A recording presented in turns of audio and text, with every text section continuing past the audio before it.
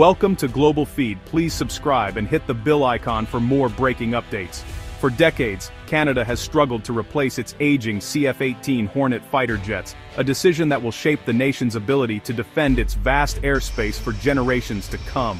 The search for a new fighter is not just about technology, but about sovereignty, security, and the future of Canadian aviation. Canada's role in NORAD, the Joint North American Defence Command, means it must be ready to respond to threats alongside its closest ally, the United States, and fulfill its NORAD commitments. The current fleet is old, and while dedicated crews keep them flying against the odds, their retirement is long overdue. Each year, maintenance becomes more challenging, and the risk of technical failure grows. This saga has seen governments rise and fall, promises made and broken, and endless debate over the right aircraft for Canada. Political leaders have faced tough questions about cost, capability, and national pride. With the world's second-largest landmass and a sprawling Arctic, Canada needs a fighter that's reliable, affordable, and capable of operating from remote northern airfields, often in some of the harshest weather on Earth. As of early 2026, the government is re-evaluating its planned purchase of the American F-35 Lightning II, reopening the door for the Swedish Saab Gripen E. The decision is more complex than ever, with new information and shifting priorities. The renewed debate isn't just political, it's a conversation among defense analysts, industry leaders, and the pilots who will fly these jets. Each group brings its own perspective, weighing operational needs against budget realities. This video explores the case for the Gripen E, a fighter many believe is tailor-made for Canada's unique environment, with features designed for cold weather and remote operations. By comparing its strengths to the F-35, we'll see why this Nordic jet remains a powerful contender for the Royal Canadian Air Force, and why the outcome of this decision will echo across Canada's skies for years to come. The Saab JS-39 Gripen E is Sweden's answer to modern air combat, a single-engine multi-role fighter built for efficiency, reliability, and ease of maintenance. Designed with the needs of modern air forces in mind, the Gripen E combines cutting-edge technology with a practical approach to operations, making it a standout in today's competitive fighter market.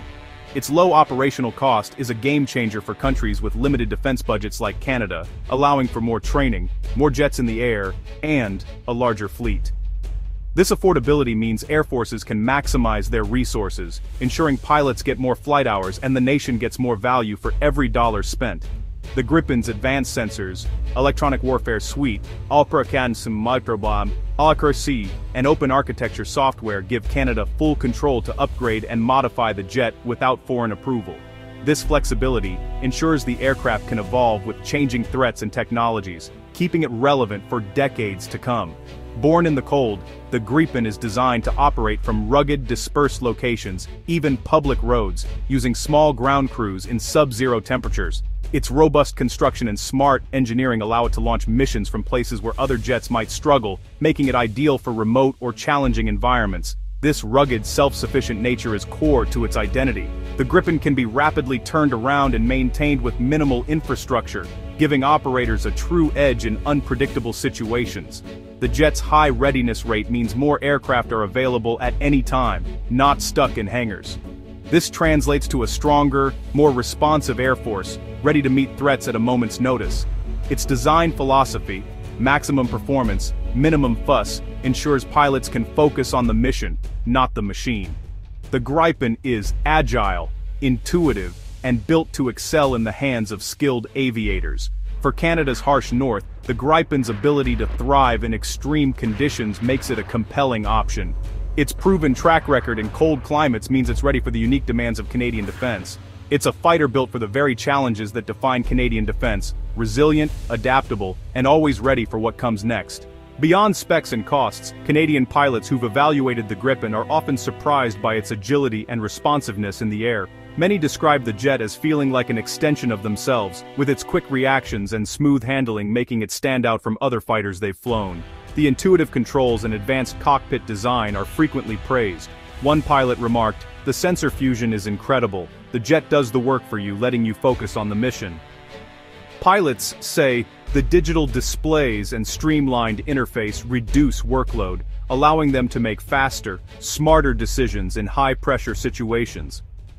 During a snowy demonstration in Sweden, Canadian teams saw how a small crew could refuel and rearm the Gripen in minutes, a revelation for Arctic operations. This efficiency means jets can get back in the air quickly, even in harsh winter conditions, which is crucial for Canada's vast and remote northern regions.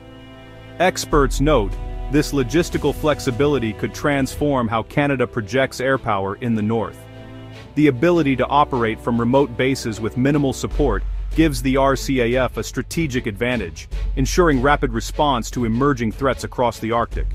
The Gripen's electronic warfare capabilities also impress test pilots, offering a significant edge in controlling the electromagnetic spectrum. Its advanced systems can detect, jam, and counter threats, making it a formidable opponent in contested environments. It's not just a dogfighter, it's a smart, survivable platform for modern warfare, designed to outthink as well as outmaneuver adversaries. Pilots appreciate its blend of speed, stealth, and adaptability. Defense analysts highlight Saab's offer of full technology transfer and local assembly, giving Canada unprecedented control and industrial benefits.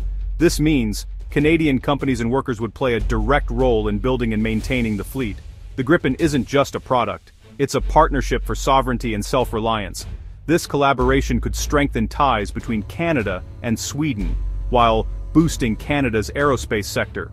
For many, it's a comprehensive solution that exceeds expectations, offering not just a fighter jet, but a pathway to greater independence and innovation.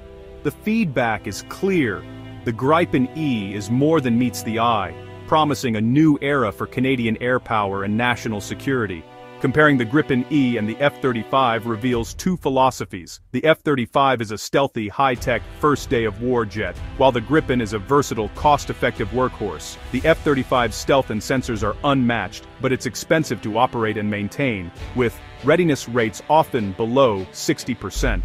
The Gripen is about 60% cheaper per flight hour and boasts higher operational readiness, over 80%. The F-35's global logistics are controlled by the US, raising sovereignty concerns for Canada. Reports of F-35 reliability issues in extreme cold further complicate its suitability for Arctic missions. Critics argue the government's evaluation favored the F-35's deep strike capabilities, which may not be Canada's top priority. Gripen supporters point to its lower cost, higher readiness, cold weather performance, and industrial sovereignty. The choice, a specialized, expensive tool, or a reliable, adaptable fighter for Canada's real-world needs. The debate is about what matters most for Canadian defense. Canada's Arctic demands a fighter that can handle extreme weather and minimal infrastructure. The Gripen E, designed for Sweden's similar environment, excels here. It can operate from short, frozen runways and even reinforced roads, allowing for dispersed operations across the north. This flexibility makes the fleet harder to target and increases operational options in a crisis. The Gripen's rapid turnaround, refueled and rearmed in 10 minutes by a small team, means more sorties with fewer resources. Its systems are built for cold, ensuring reliable performance where others struggle. For Canadian pilots, knowing their jet is built for the north inspires confidence. The Gripen's design isn't just compatible with Canada's geography, it's made for it. The fighter decision will shape Canadian industry and sovereignty for decades. Saab's offer goes beyond jets' final assembly in Canada, full technology transfer, and local control over upgrades and maintenance. Canadian engineers would have access to the jet's source code, avoiding dependence on foreign governments for critical updates. Saab's proposal promises over 10,000 high-tech Canadian jobs, building a domestic aerospace ecosystem. In contrast, the F-35's industrial benefits are less direct, with Canadian firms competing in a global supply chain. The debate is polarized: F-35 for US interoperability, or Gripen for affordability and sovereignty.